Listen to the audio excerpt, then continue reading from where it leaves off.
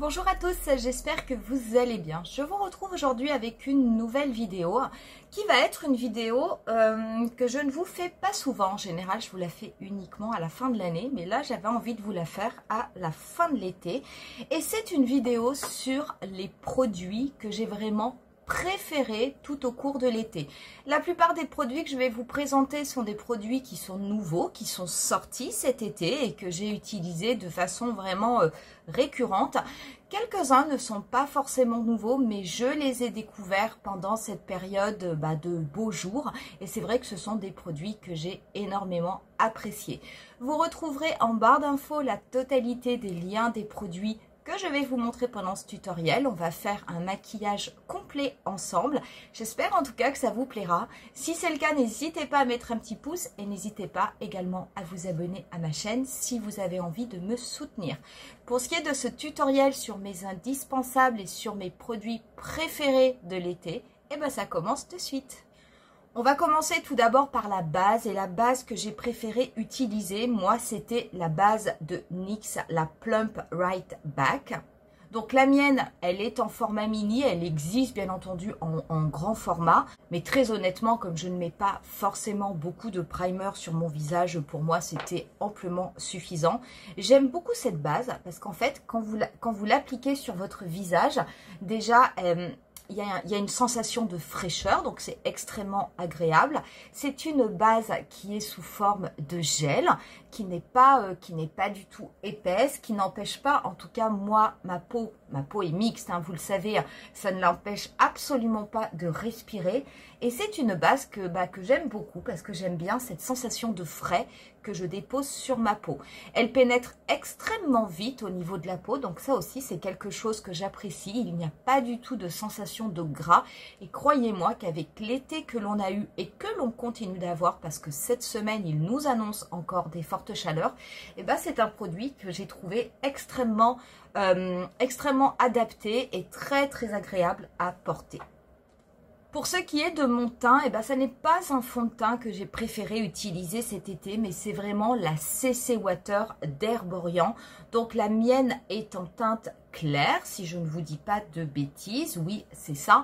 Donc c'est vraiment un produit que j'ai adoré quand je l'avais acheté. Alors c'est pas un produit qui est sorti cet été, hein, mais quand je l'avais acheté, j'avais un avis un petit peu mitigé parce que je trouvais que ça n'était pas très couvrant. Et ben je peux vous assurer qu'avec la canicule, c'est vraiment un produit que j'ai trouvé absolument super, qui fonctionnait très bien avec ma peau, qui permettait d'améliorer l'apparence de ma peau tout en ayant une couvrance complètement naturelle et c'est surtout que je n'avais aucune sensation de matière sur mon visage. Donc là c'est Water, hein, je vous la remonte, c'est ce petit gel où à l'intérieur vous avez plein de petites billes, et lorsque vous l'appliquez sur votre visage, et ben en massant délicatement, vous avez toutes ces petites billes qui vont venir éclater et qui vont se fondre et se teinter en fonction de votre peau. Donc moi je l'applique à la main, hein, je l'applique pas du tout au pinceau ni à l'éponge. C'est très très léger, mais franchement c'est quelque chose, je vous assure, je l'ai utilisé, je dirais pas quasiment tous les jours, mais pas loin. Et franchement, j'ai énormément aimé ce produit. Pour l'anti-cerne, eh ben, étonnamment, celui que j'ai utilisé le plus cet été, c'est celui de Dior. Donc, quand je vous l'avais présenté, ce flash Perfector, je me rappelle de la vidéo, j'étais un petit peu dubitative, je n'arrivais pas très bien à l'utiliser et je ne le trouvais pas si génial que ça. Et ben finalement, avec l'été, eh ben, je dois vous avouer que je l'ai un petit peu plus, je l'ai mieux prise en main, on va dire, je l'ai un petit peu plus dompté. Et franchement, j'ai trouvé qu'il faisait très bien le job et que c'était un très bon anti-cerne. Je vais venir par contre le travailler avec mes pinceaux pour le teint. Ça, c'est un kit Réal Technique. Vous savez que j'adore ces pinceaux, ils ne sont pas chers et ils ont une très bonne tenue, ils sont vraiment très bien. Quoi qu'il en soit, vous retrouverez les liens aussi au niveau de la barre d'infos. Et je vais me servir d'un petit pinceau langue de chat.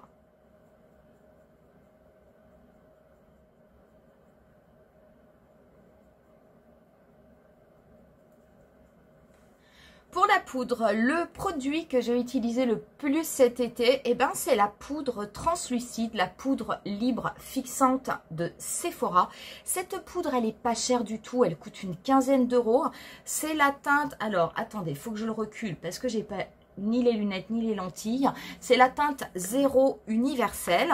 Elle est vraiment super. Moi, je vais l'appliquer sur tout mon visage, donc avec mon pinceau poudre Real Techniques que j'utilise d'habitude. Je vais venir la tapoter, lisser de l'intérieur vers l'extérieur de mon visage.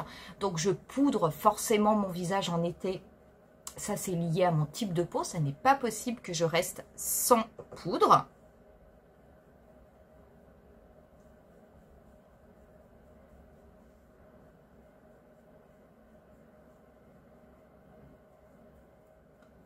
Je poudre également ma paupière mobile.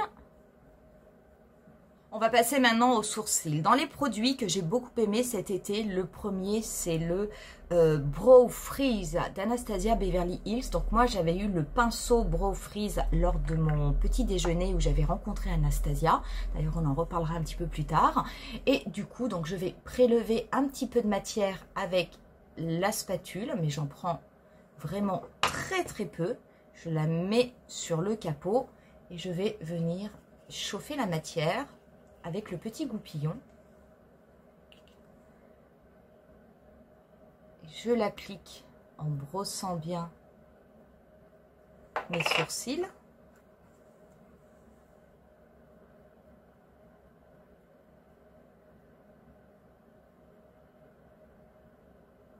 Je me sers ensuite du côté spatule pour bien venir les plaquer.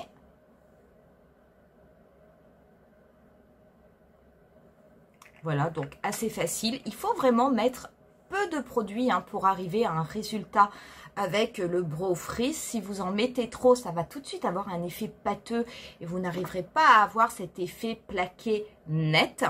Et ensuite, le produit que j'aime utiliser, eh ben, c'est le Brow Definer, qui est ce petit crayon en forme de triangle et qui va vous permettre de venir redessiner vos sourcils. Donc moi, je m'en sers vraiment pour bien redessiner la forme.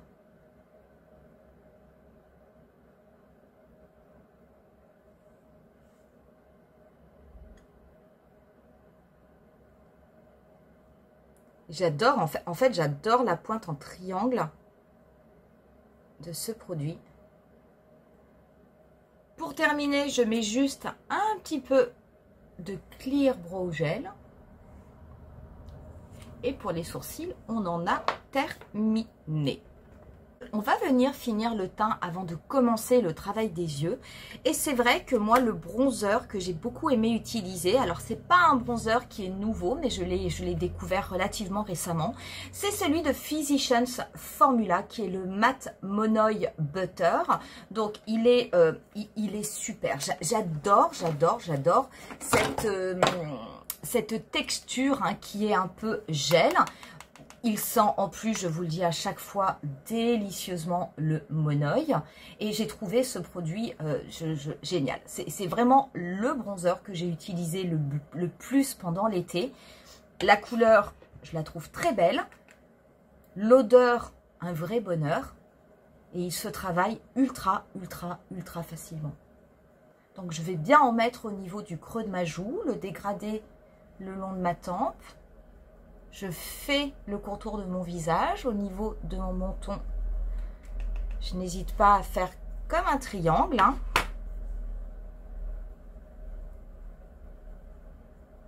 J'en mets également au niveau du front, au niveau de la zone du front. Je vais bien assister sur les côtés. J'en mets aussi au niveau des ailes de mon nez.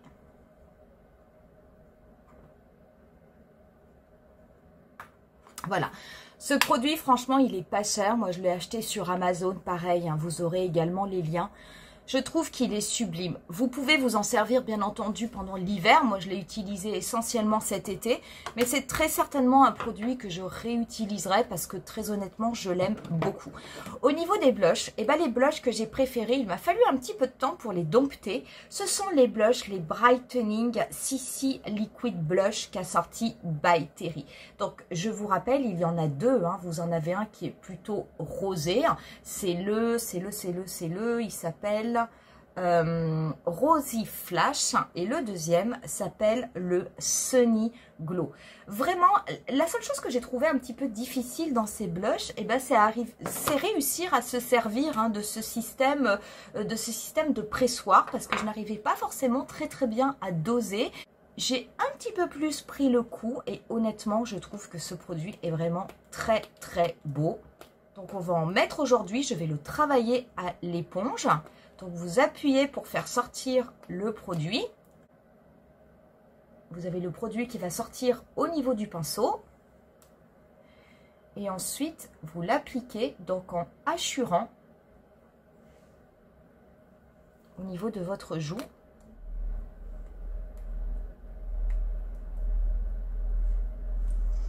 Ce produit est super beau. Honnêtement, il est super beau. Je vais venir me servir d'un Beauty Blender. Ce sont mes Beauty Blender en microfibre pour tapoter ce produit.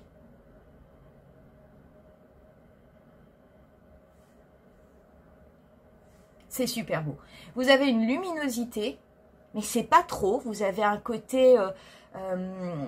oui, c'est un côté lumineux, c'est pas irisé, c'est vraiment super. Alors, vous pouvez le travailler au blender, vous pouvez le travailler au doigt, vous pouvez le travailler au pinceau aussi. Moi, là, je prends le blender parce qu'en fait, j'ai poudré mon teint, donc c'est juste pour éviter d'avoir des traînées. Ah, moi, je trouve qu'il est vraiment très beau. On va quand même mettre un petit peu du rosé avec... Et pareil, je vais le tapoter avec mon blender. Voilà ce que cela fait. Je vous assure que c'est super beau. C'est super beau. Je n'étais pas, quand je les ai achetés, je les avais achetés parce que vraiment je les trouvais magnifiques. Mais j'avais vraiment peur que cela ne fonctionne pas avec ma peau parce que j'ai une peau mixte. Quelquefois, les produits liquides ne tiennent pas très bien sur les peaux mixtes ou sur les peaux grasses. Ces produits, c'est un bonheur. Il n'y en a que deux. By Terry en a sorti que deux, mais finalement, je trouve que c'est nettement suffisant parce qu'en plus, on peut les mélanger. C'est un produit que je trouve magnifique. Très honnêtement, pour moi, ça, c'est une vraie réussite. Il faut choper le coup de main parce qu'au début, moi, j'arrivais pas forcément bien à me servir du pinceau, à doser et tout. Mais très honnêtement, je veux dire, le résultat est absolument magnifique.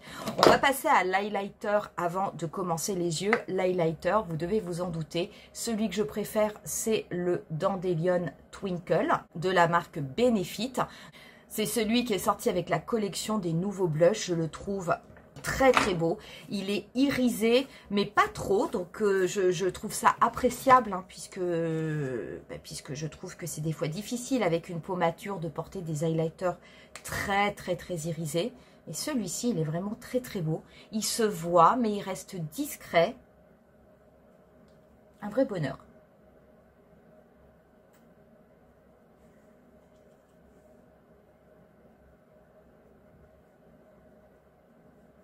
Voilà, je me suis rapprochée pour qu'on puisse faire le maquillage des yeux. Le maquillage des yeux, peut-être que vous vous en doutez, on va travailler avec la fameuse palette Nouveau d'Anastasia Beverly Hills. Cette palette, vous connaissez son histoire, hein, vous savez comment je l'ai eue, c'est en étant invitée à un petit déjeuner sur le Sephora des Champs-Élysées.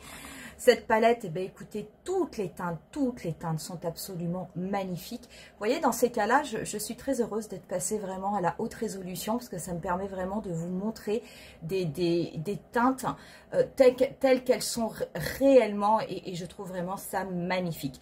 Aujourd'hui, pour ce tutoriel, je vous en ai fait plusieurs, mais j'avais vraiment envie de mettre à l'honneur des couleurs que j'ai peu utilisées, en tout cas que j'ai utilisé mais pas de façon très importante. On va travailler avec la teinte Wisteria qui est cette teinte un petit peu lavande. On va reprendre un petit peu de Hope et on va surtout travailler avec la teinte Wings, qui sont des teintes hein, que j'avais utilisées, mais voilà, je veux dire sans, on va dire sans plus. Là, je vais vraiment les mettre à l'honneur. Donc, je vais commencer par prélever la teinte Wisteria, qui est donc cette teinte violette lavande. Je vais l'appliquer au niveau de mon pli paupière. Donc, je me sers d'un pinceau 228 de Zoeva. Et je vais faire des mouvements de va-et-vient pour bien dégrader la couleur.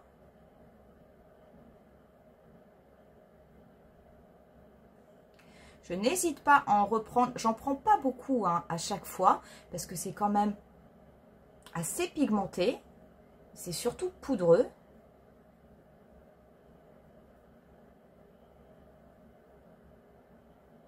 C'est très beau. Très honnêtement, c'est une très belle couleur.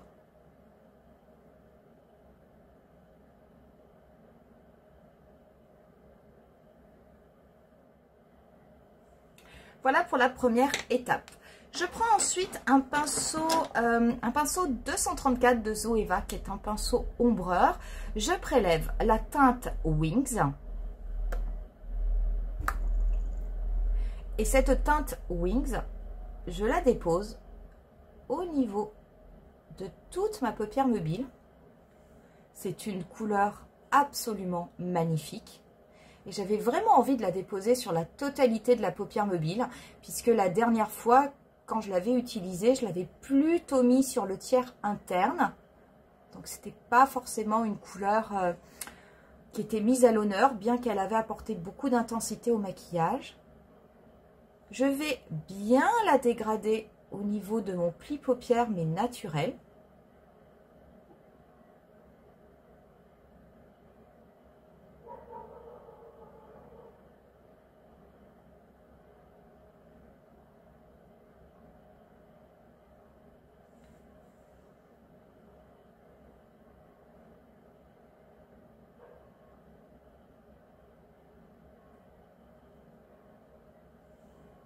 Je reprends juste mon pinceau Zoeva, je ne reprélève pas de matière, mais je viens simplement juste dégrader les deux couleurs entre elles pour qu'il n'y ait pas de rupture brutale. Je prends ensuite un pinceau MAC 217 et la teinte Hope. Je n'en prends pas beaucoup, hein. Pareil, vous voyez, il y en a très peu sur mon pinceau. Et cette teinte Hope, je vais simplement la tapoter au niveau de mon coin externe et au niveau mais vraiment de la fin de ma paupière mobile pour apporter un tout petit peu plus d'intensité au maquillage. Je n'hésite pas à la dégrader en faisant des petits mouvements circulaires sur place. Mais vous voyez, je reste bien au niveau de ce coin externe. Je prends ensuite la teinte Hope, mais avec la tranche d'un pinceau. Donc, je mets bien le fard au niveau de la tranche. Et je viens dégrader cette couleur au niveau de mon ras de cils inférieur.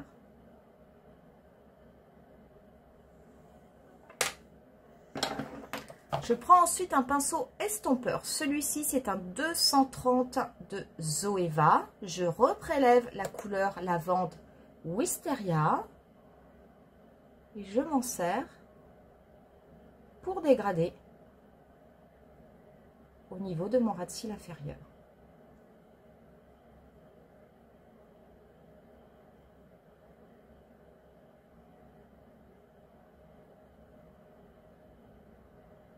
Je reprends ensuite mon pinceau 234 qui m'avait servi à appliquer la teinte Wing. Je vais en prélever cette fois-ci, mais sur la tranche de mon pinceau. Et je vais juste déposer cette couleur au niveau du premier tiers de mon ras de cils inférieur, juste pour appliquer un petit peu plus de luminosité. Et ensuite, je vais en réappliquer au niveau de ma paupière mobile, mais au doigt, afin d'apporter un petit peu plus d'intensité.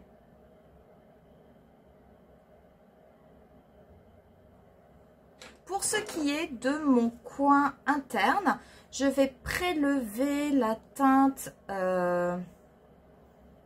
Paloma, qui est plutôt mate. Je vais la déposer au niveau du coin interne de mon œil. Pour l'eyeliner, je vais me servir d'un eyeliner de marque Jacobs. Hein. Celui-ci est marron.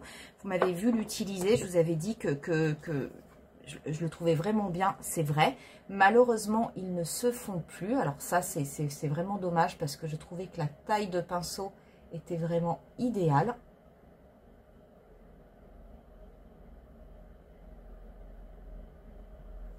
Et du coup, avec ce maquillage, ben, j'avais pas forcément envie de faire quelque chose de noir. Je trouve qu'un eyeliner marron est beaucoup plus joli.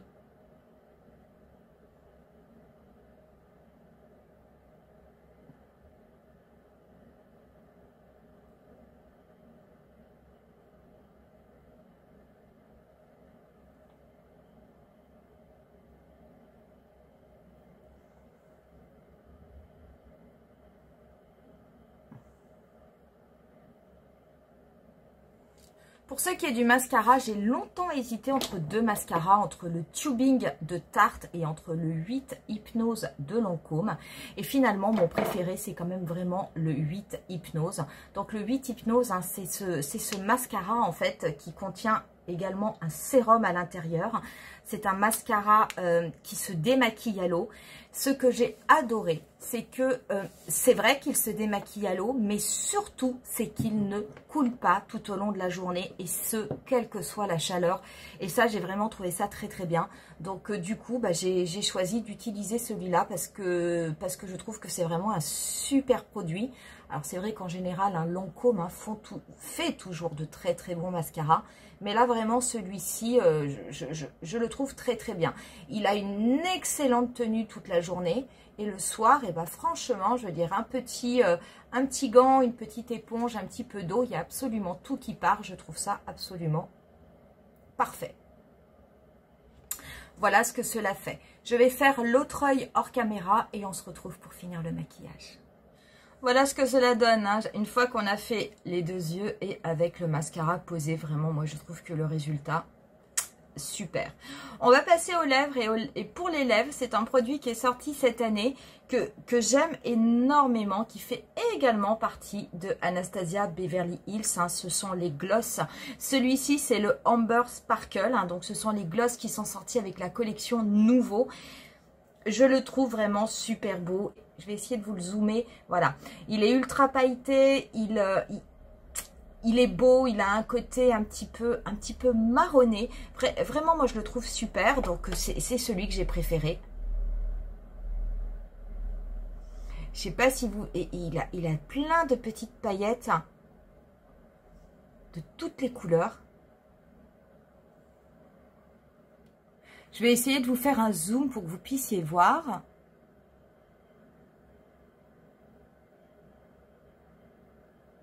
Il a vraiment plein de paillettes. Il est multichrome. Il est magnifique.